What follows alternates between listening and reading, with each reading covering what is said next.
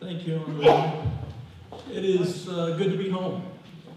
I do consider this home. I tell you, it's always neat to come back and see the changes that have happened. Certainly, we lived here in the early 2000s to about, I guess, 2013. And so there's been a lot of changes, and each time I get to work in the area, it's really fun to be here. I want to just start by saying I want to applaud y'all for the continuing to be community during this pandemic. That is something that I think is very challenging right now, and I think too many of our communities have just decided to shut all that down. And so I applaud the Chamber for taking the steps to be able to still have these kind of gatherings. You honored an ambassador today, and I was greeted by an ambassador in the parking lot today, someone who I hadn't seen in years, Pam Monica. She and her husband Mike, they run Lazy Creek Pet Supply, and honestly, Pam, I can't think of a word that is less appropriate for you than lazy. But I'll just say, this would be inappropriate for her to do this, but I'll say if you have a pet, go buy some stuff. If you don't, go buy a pet and buy some stuff. But these are great people. Pam and I worked together many years ago, and it was wonderful to see her. Wonderful to see so many folks that I haven't connected with in a while. But it has been a real privilege for me and my firm to be involved with the Lower Saluda Greenway. And right now we're at a feasibility study stage, but what's exciting is to see the enthusiasm that's percolating and beginning to come from below the surface and up above. And just seeing as many people here this morning interested in this topic. This is what we've seen throughout the study process. And the entire study process has been conducted during the pandemic. And I will tell you that this is one of the most community-involved events I've ever experienced in my 26 years of working in this industry. And that really speaks volumes to the excitement and enthusiasm behind this project. I do want to certainly say that my firm is privileged to work for the Central Midlands Council of Governments and the Irmo Chipman Recreation Commission. They have partnered on this. I want to recognize Mark Schmeyers, who's here today from ICRC. I haven't seen anybody from CMCOG here, but if you are here, thank you for being here. And so with that, I'm going to get into this. It may be a no-no to touch the mic, but I get to leave and go back to Spartanburg. So if that's a no-no, y'all can. But I want to make sure I'm seeing what you're seeing. So just a little overview of what we're going to cover today, and we're going to go through this at a pretty good clip because I know we want to be out of here by 8:30. I understand y'all have jobs, so we're going to try to get you to those. But we're going to go through a few aspects of the project. First of all, the project approach, just the project area. I think most people are familiar with this. Hopefully you can kind of make this map out from where you're sitting. The brighter green dotted lines are what we're really looking at. So it's two key segments. One that would connect the Lake Murray Dam walkway down to the existing trails at Saluda Shoals, and then be on the eastern end of Saluda Shoals, connecting down to the recently opened Saluda River Walk. And I say recently opened with some quotes because I know people have been on it for a long time, but it's been recently officially open. And that's the amazing thing about greenways. You just can't keep people off of them. So that's what we're looking at. Let's see, there we go. Our project approach, this is a key graphic, and I would encourage you, if you haven't, we've got 2 videos on YouTube. Really easy to find. You just go to YouTube and you search for Lower Saluda Greenway. They should come up pretty near the top. And this is a graphic from one of our videos. We did a kind of an intro video initially, and then we did a summary video a few weeks back. We've had great responses on those. But essentially what a feasibility study is trying to do is not necessarily demonstrate that this project is needed, because it's almost a no-brainer that it's needed. But it's to demonstrate how can we accomplish the project and what's the best way to accomplish the project. and what partners do we need to put together to do that. So what you see here, kind of this line here is the feasibility study process. What we've been doing is a lot of technical analyses. So we've looked at it from a constructability standpoint. We've walked the entire corridor. We've done some, not a full wetlands delineation, but we have looked at wetlands and GPS and points. We've looked at all different environmental features, and we've documented those. And then we look at the opportunities and constraints behind that.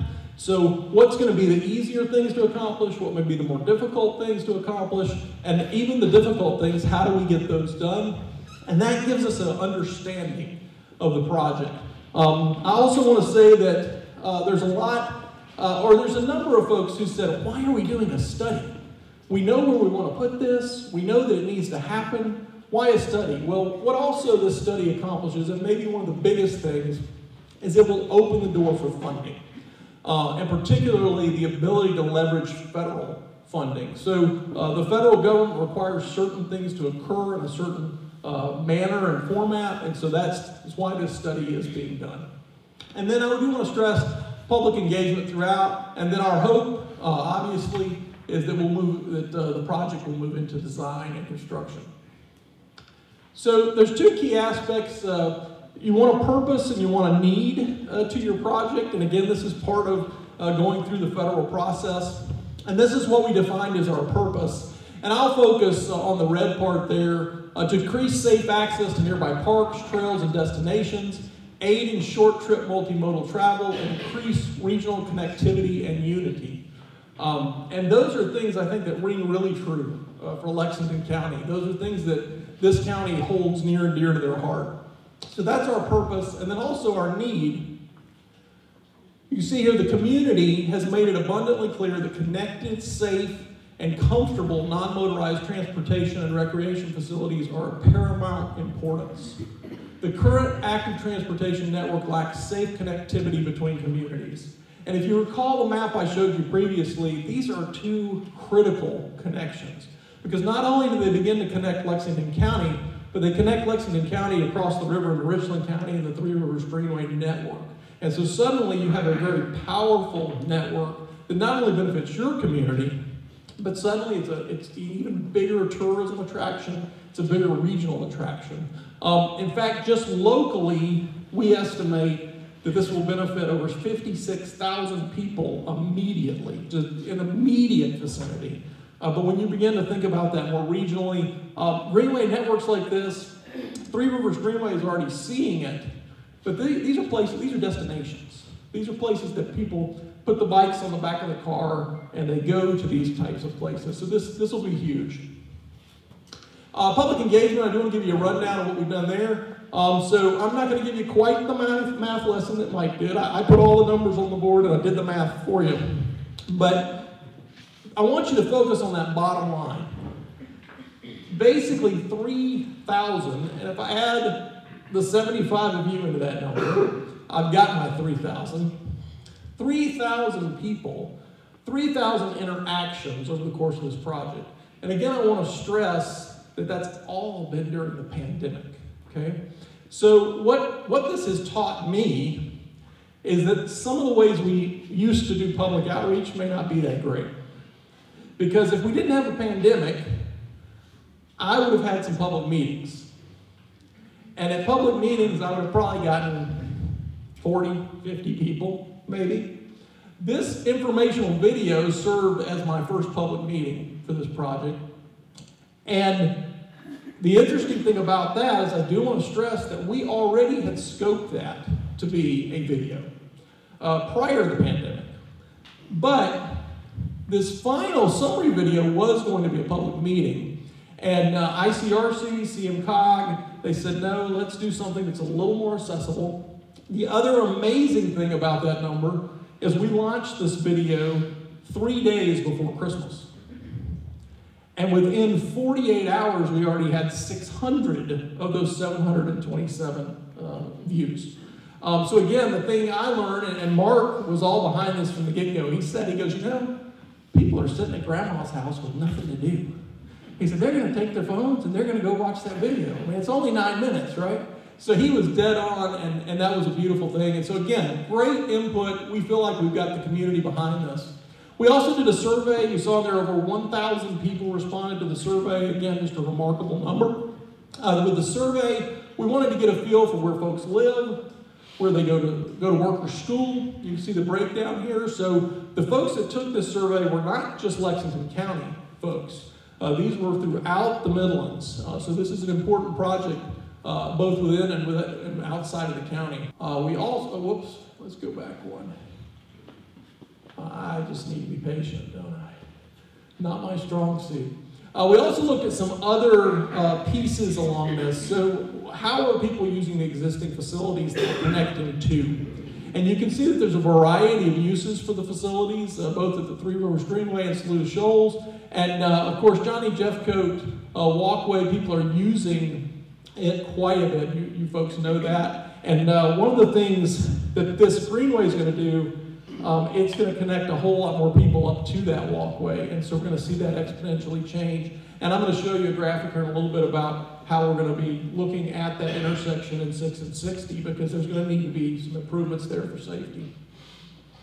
As a bicyclist, how would you describe yourself? This is something we wanted to get a good feel for, because people have different comfort levels bicycling. I'm what falls into the interested but concerned category. So I do this for a living. Most of the work I do involves some kind of bicycle facility, but I like separated paths. I like trails. I like protected facilities. And in fact, I've done some road biking in the past, but that's something I would have never done with my kids. It's something my wife would never want to go do. So these facilities that we're designing here with the Lower Saluda Greenway are the kind of facilities that are going to draw the most people. And you can see here, you got about, say, 20% that just, they're not interested in riding a bike, and that's okay. But you've only got about 15% that say, I'll go anywhere, I'll do anything, I'm a warrior. And that leaves you with this other 36% that is really looking for this type of a facility to get out on their bicycle. Another key question that we asked folks is we listed a lot of neighborhoods that are in proximity to the Greenway, and we said, if you had safe connections from your neighborhood to the Greenway, would you feel comfortable walking and biking to the Greenway? Because see, that's key, because what we don't want to create is a facility where everybody feels like they have to get in, put the bike on the back of the car, drive there, that type of thing. So you see here, 77% of people said if we could have those safe connections, we would actually be an active user from our home, not just for the time our car gets there. So that was key, and I'll show you a map here in a little bit where we're looking a little more long-term at those connections and where those should go. So we went through an alternatives evaluation and a conceptual design. Let me see how I'm doing. Oh, okay, I got some time here. Basically what we did was this is a little different to a roadway project. So when you think of a roadway project and you think of going through alternatives, you usually have some very distinct geographies for those alternatives. So you might have a corridor that runs through the middle. If you recall when all the considerations were going on, here in downtown Lexington, you had, well, do we do one-way pairs? Do we shift it all over here? Do we shift it all down here? Do we build a bypass? All those things are considered. Well, with a Greenway, you don't really have that. Because when you look at alternatives, you want to keep it as close to the river as possible. We knew we wanted to be, that the north side of the river is where we needed to be, because those are where we were trying to connect those existing facilities. So your alternatives become what we call kind of key decision points. The corridor isn't going to change dramatically, but we're going to hit places where maybe we've got wetlands. And so do we want to go to the north of the wetlands, to the south of the wetlands, or through the wetlands? And each of those have different pros and cons. And so what you can see here is every time we hit a decision point, each of these letters, and this is just one segment of the Greenway, we would say, okay, here at A, we've got 3 alternatives, and we would weigh them against a series of evaluation criteria. And these criteria went back to the purpose of the project. So it had to do with, will we be able to acquire right of way or get an easement? So that's, which one would be easier to do that? What would the costs be? to construct? What's more expensive, less expensive? What will keep us closest to the river? What will give us better scenic views? Those types of things. So that's how we weighed each of these. And what that brought us to is what we call preferred alignment. And so this is what you can see here is the preferred alignment. Again, the green areas are existing bike and pedestrian facilities of some type.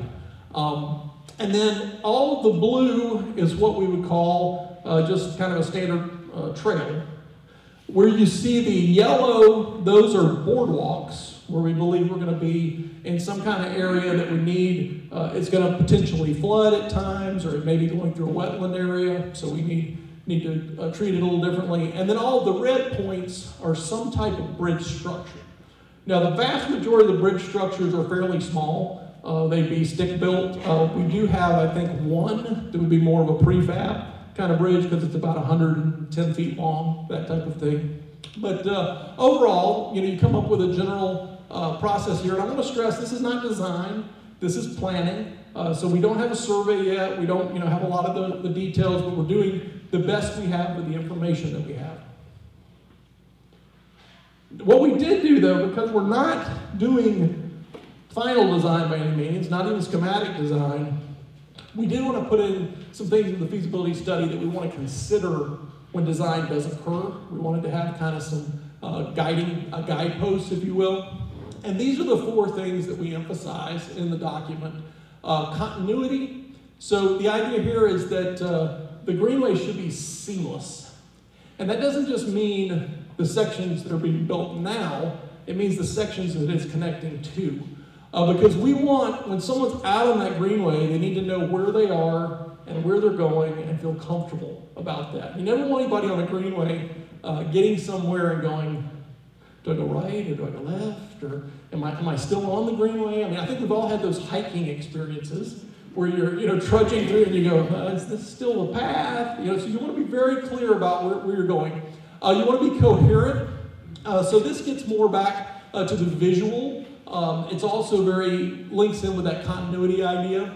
The idea of it being a priority facility is very important. Now, what's nice about the Lower Saluda Greenway is we don't have like dozens and dozens of crossings of streets and things because we are down on the river. But we do have a few places where we're crossing some rail lines. We do have 1 or 2 streets that we have to cross, and of course, obviously, SC6 is one of those. That's not to just say it's a street, it's probably an understatement. But when we do that, we want to make sure that the Greenway has priority because the most vulnerable users are going to be on that Greenway. The folks, obviously we are all very attuned to if I get in a fight with a car, I'm going to lose, right? Because I'm the vulnerable user as a person. So we want to make sure that we're giving that priority. And when we can't give physical separation to that priority, we need to give time separation to that. So we're looking at that as well. And that gets into this idea of separation, that we do want to provide as much physical separation as possible. But again, if we can't, we want to make sure that we're looking at how to separate that timing and the speed is being controlled where vehicles are concerned. So we've proposed a 12-foot trail, and again, that's wider than most trails you see in the Midlands. Again, the reason for that is this is tied back to the funding that we believe we're going to be seeking. So when you build a trail with more local funds or state funds, you have the ability to go down to whatever size you want to, and I believe most of the trails in the Midlands are about 8 feet. There may be a few at 10 feet. But the reality is when you seek federal funding, and in particular if we're going to seek transportation dollars, then what's going to happen is the standard that's going to be used is something known as the AASHTO guide, which is the American Association of State Highway and Transportation Officials. And that guide, they have a particular subset guide that is called the AASHTO Bike Guide. And that guide dictates how bike facilities should be designed. And a 12-foot minimum path is what that guide has. Now, it does allow to go down to 8 feet in constrained areas, so certainly if you're trying to get through a wetland or trying to get around a piece of property or something like that, you can go down, but the majority of the length needs to be 12 feet. Now, it's quite possible at the end of the day that this could be funded with all local funding, and therefore maybe a 10-foot or an 8-foot trail could happen. But we wanted to look at it from the standpoint of, if we're going to seek a certain type of funding, we need to design this or think about it the way that that funding would require. So it's almost, trying to give a worst case scenario from a cost perspective. And then if it happens another way, then that's great. So 12 feet. Now what I will say is, somebody who designs greenways and trails regularly, 12 feet is wonderful for a trail. Sometimes an 8-foot trail can feel a little tight. So there's other reasons to have that. But again, you have to balance this with what you can accomplish. And then this is a graphic that will probably be of interest. This is that 6 and 60 intersection. And we did look at a variety of alternatives. So we looked at kind of 3 key alternatives at this intersection. And they're probably what most of you could guess. We looked at going at grade across the intersection. We looked at the potential for a pedestrian bridge over the roadway. And then we also looked at a tunnel feature going under. Obviously, there's a lot of different things that are constraining us on this. I do believe, that this is something that may get a little more consideration when it really moves into design. But one of the key things is cost, obviously. A bridge or a tunnel would be exponentially more expensive than an at-grade crossing. I'm someone who really believes that at-grade crossings can be designed very well. So much of it is in the signalization. And one of the things that we are mentioning that we would like to see investigated is the ability to institute a pedestrian-only phase at this signal.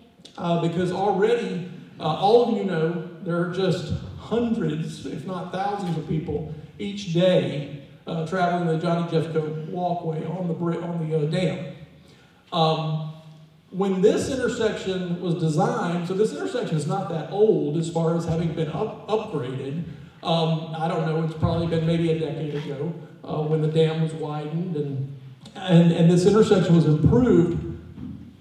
There were far fewer people in this area. We know, there's apartment complexes that have just been built to the north of here just in the last few years. There's housing developments that continue to develop. So already there are many more people crossing this intersection on foot than anyone would have ever dreamed when the dam was widened. I also don't think even the most optimistic person would have thought it would have been the draw that it is. It's just an amazing draw getting people out there. Now, naturally, if we connect the Greenway in on this corner, essentially coming in, then you're talking even more people coming through this intersection. So we wanted to look at this and say, what can be accomplished? And again, keep in mind our study is a feasibility study, so we're looking for the most feasible options. And so we're looking at, in the study, we're looking at at-grade crossing.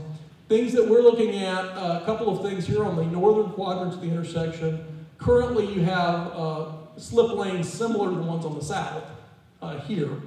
What those slip lanes do, they move traffic, but they keep speeds high. And that is a key thing with those. And so one of the biggest things that needs to happen at this intersection is we still want to put cars through it. We don't want to create traffic jams. We need cars to slow down as they're going through it. So one aspect is not removing right turn lanes. So the right turn lane is a little hard to see in this graphic, but the right turn lane would still exist. But rather than just being able to free flow through these areas, you would come to the stop bar, make a stop, and then make a right on red if you're going to do that. On the southern quadrants, because of the volumes that are there, we're going to leave the slip lanes, but what we're proposing are what we call raised crossings. And these are kind of, you may have heard them called like a speed table. They ramp up, they level off, and then they ramp back down. And essentially, it just causes you to have to slow down a little bit to make that. The other beautiful thing about them is it raises the pedestrian and bicyclist up to a better height so that drivers are seeing them almost eye to eye, rather than being down at the street level. And so those are some of the key things. Also some pedestrian refuge islands. And then one of the things that we've mentioned here too is that that when this does go to design, landscaping and gateway treatments. I know that when this was originally designed, that was something that Lexington County really wanted as part of the design, and for whatever reason, it didn't happen. And so that's something that could happen now, is seeing more of a gateway treatment here, because this is one of the premier gateways into this area. So then also, I mentioned to you earlier that we're looking at long-term connectivity. This is a map, and again, this is very 50,000 foot level. But we wanted to look at, if you've got this Greenway corridor, how do we begin to get the surrounding community to it? And so we looked at a variety of connectivity options there, and I'm sure there's another 30 or 40 that could be put on here. But again, we were trying to say, what are some of the prime, key, most important connections to be looking at first? Each of these colors represent kind of a different, what we call a bikeway facility. We have this green color that's a neighborhood bikeway. That is more of a speed treatment on neighborhood roadways, so a little bit of traffic calming, some pavement marking, some signage. These are streets that you should be able to ride a bike on comfortably without a lot of separation, because you should have traffic that's going at 20, 25 miles per hour. And so by having those speed treatments, and you see there's just a few of those, we also have a little bit of what we call shared lane, and that's mostly running through park areas that are already recreation areas, where again, they're not really primary streets, they're more connectivity within park areas. We do have a lot of shared use path. You see that, all the blue color here, and again, that would be a separated path off to the side of the roadway, so it would have a little bit of a vegetated buffer between the curb and the bikeway itself. And then we do have one bicycle and pedestrian bridge that we show right here. And that is something that the town of Lexington is exploring in the very early stages right now, is having some connectivity across the river, which would be really, really great. So with that, that's what I have for you today. I am more than happy to, and I'll say attempt to answer questions. But just again, thank you for allowing me to be here today.